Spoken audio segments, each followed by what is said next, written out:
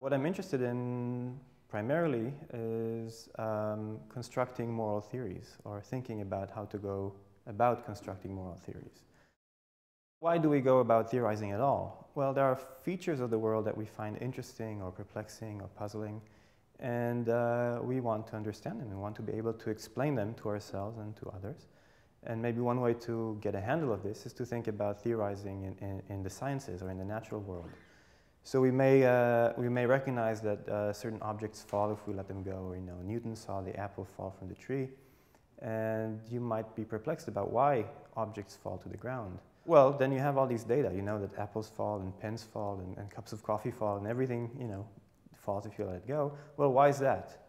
You might want to construct a theory about this. So Newton had a theory, and he has a story about gravitation, and he constructed laws, or he developed laws that are supposed to explain the facts that he was observing.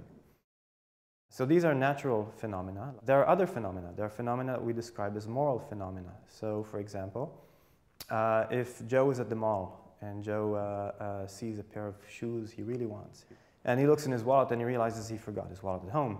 Right? So now he's thinking, what am I to do? I want these shoes, I don't have money. And then he notices, you know, an elderly man at the ATM, right? And he notices that the elderly man puts his wallet on the side, and he realizes he can grab the wallet. Suppose he goes ahead and he grabs the wallet and buys his shoes. And let's also assume that Joe is actually wealthy and this elderly man is not. I think many of us will intuitively think that what Joe is doing is terribly wrong. And so here's something wrong that Joe has done. Well, why is this wrong? In much the same way that we ask, why does the apple fall?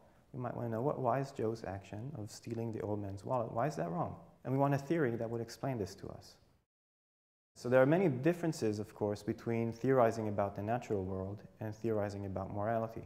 So one feature that we find in investigations in physics, and when people theorize about the natural world, they do experiments, right? And they measure stuff. In ethics, materials are quite different. So we can engage in thought experiments. We can think about various actions, and we can try to determine whether these actions are right or wrong. And then we want a theory that will explain our judgments about those situations. So we may use thought experiments more so than we use actual experiments and measurements. So we can, you know, I just made up this story about Joe. We can make up other stories, and this is actually a tool that moral philosophers use quite a lot, thought experiments. So interestingly, moral philosophers have not been quite as successful as Newton or other scientists. So one feature of Newton's theory is that he managed to identify a law of nature. A law of nature is a statement that presumably has no exceptions. Now, Newton is actually an interesting case because contemporary physics tells us that Newton was actually wrong. So actually these laws are not right, they're false. But for the sake of example, let's use them as if they're right, or we can talk about Einstein's theory if we prefer. One feature of laws of nature is that if we find an instance where they don't apply, or things behave not in accordance with the formulated laws, then that's a serious problem. Either we have to give up the laws, or we have to give up our observations. Something went wrong, right? If I drop an apple and it stays hanging in the air, that's a problem. In ethics, well, again, we don't have experiments and measurements in this way, but we have theories, or we try to construct theories, and these theories sometimes tell us something about various cases, and sometimes the theories give verdicts that seem wrong to us or unacceptable to us. So, for example, if we talked about Joe and the shoes just a minute ago, if a theory would give us the result that Joe's action is okay, morally permissible, that's fine, it's a virtuous action, that would be a problem. We would think that's a mistake, this theory is incorrect.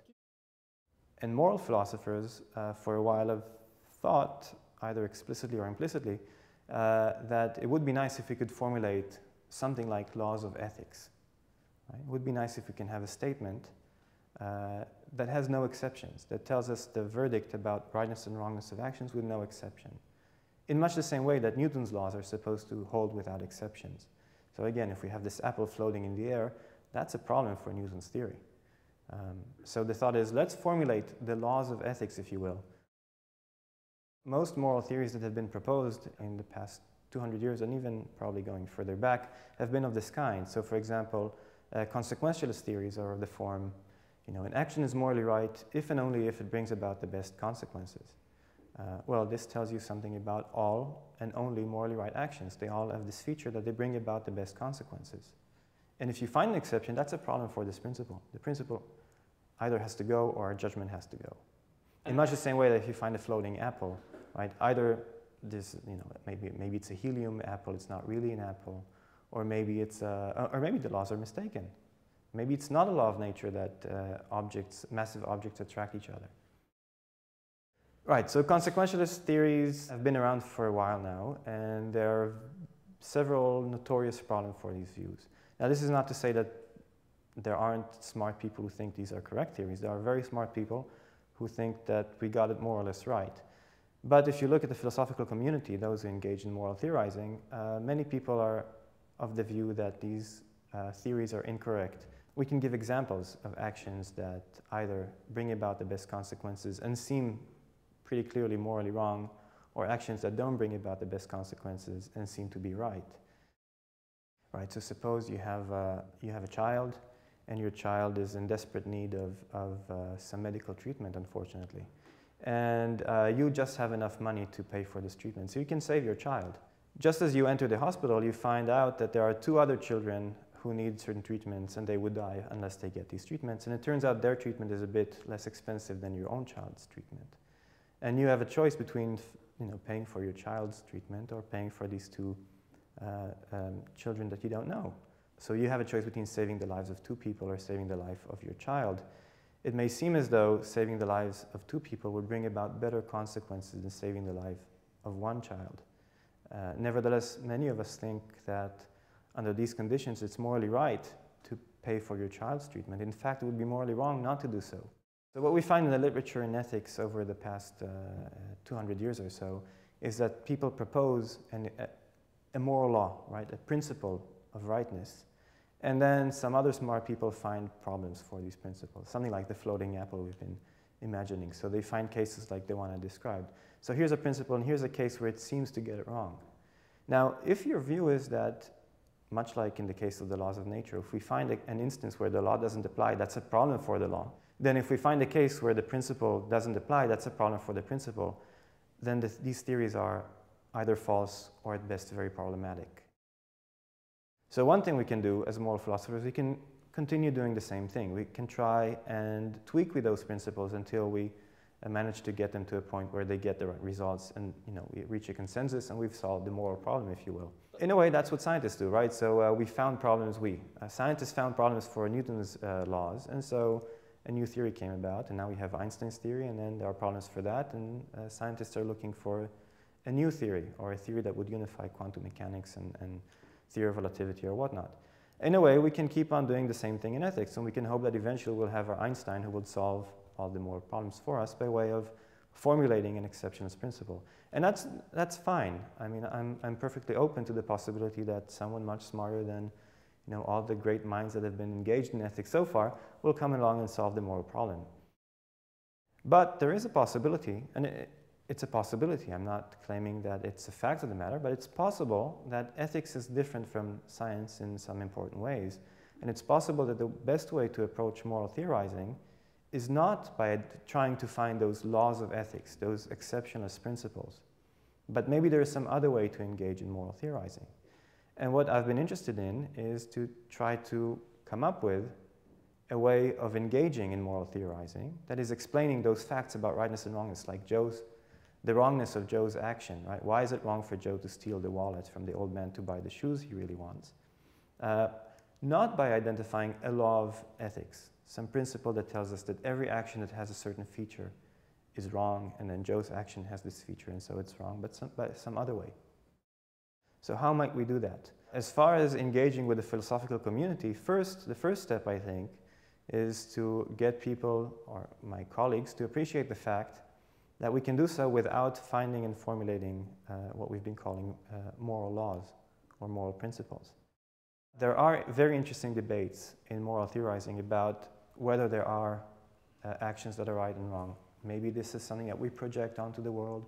Maybe there are no such facts in the world. Maybe there's something radically different about morality, say from, we've been talking about physics. So there is a fact, there is an apple here, and I let it go, it falls. That's a fact. That Joe's action is wrong, some people think is not a fact. Maybe it's something that I project onto Joe's action.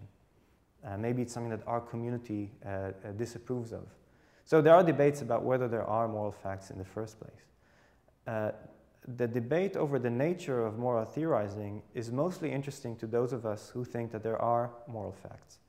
So it is a fact, we may assume for the sake of discussion, that Joe's act of stealing the wallet to buy his coveted shoes is morally wrong. If it's a fact, what explains this fact? Why spend time philosophizing? It's a very tricky question. Specifically about ethics, we may have some practical incentive to do so. So we talked about Joe's case, right? Joe sees this wallet, he wants the shoes, he steals the wallet and gets the shoes. It's obvious to us that this action is wrong. For most of us, there is no doubt about this, at least in some mindsets, right? Unless we walk into a philosophy classroom and start considering various other options, it seems to us pretty clear that this is wrong. But there are many difficult situations, ones that we're not so sure about. So there are many controversial issues, say, for example, euthanasia. Well, we may have opinions, but I think our confidence in our judgment about this case is going to be quite different from our confidence in the Joe case. Now, these are difficult cases, and we might hope that having a theory about rightness and wrongness may help us reach more defensible or justifiable judgments about difficult cases. The project I'm interested in is, in fact, one that says we don't need to find this golden rule out there. We don't need to find the law of ethics to explain this. And then once we understand how we go about explaining this, maybe we'll be in a better position, maybe, and this is very tentative, maybe we'll be in a better position to make correct moral judgments in new situations and difficult situations.